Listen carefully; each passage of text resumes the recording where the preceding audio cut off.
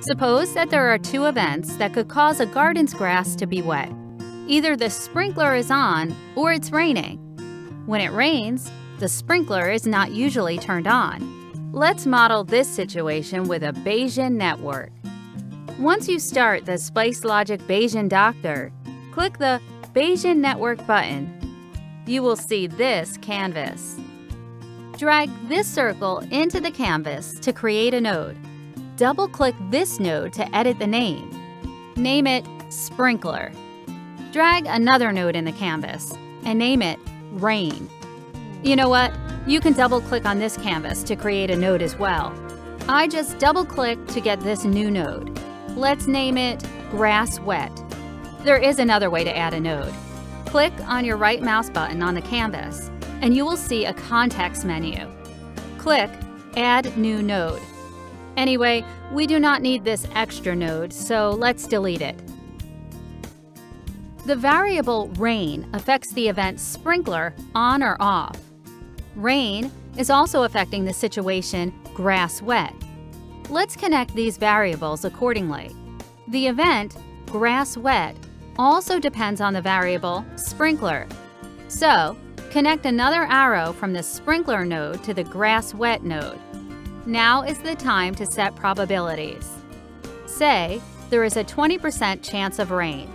So, select the node rain and set the probability accordingly. Now, let's set the conditional probabilities for the variable sprinkler. Set the node sprinkler and you will see this table.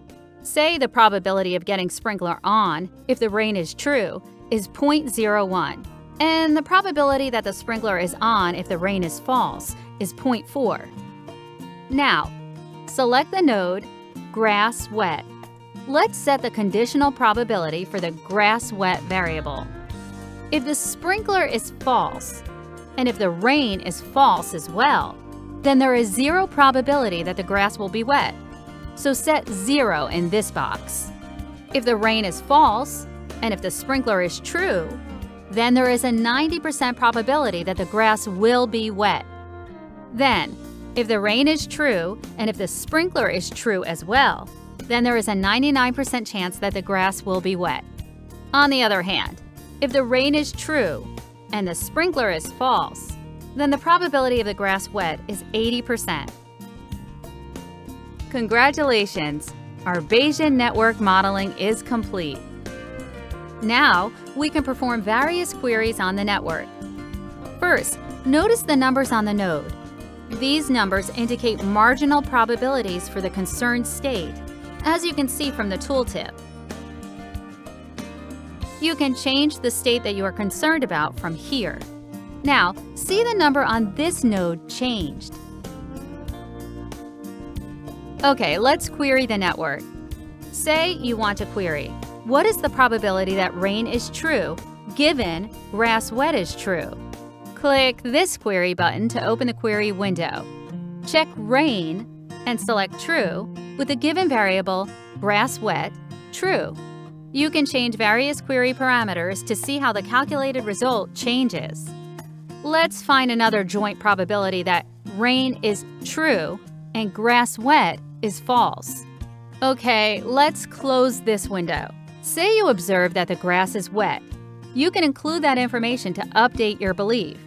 It is called instantiation. Select the node grass wet and you will see this pop up for instantiating the variable.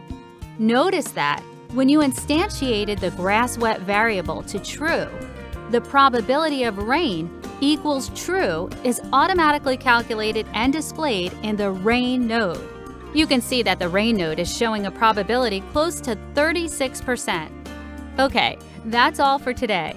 I hope you enjoyed this tutorial. Please feel free to reach us if you have any questions. Thank you for watching.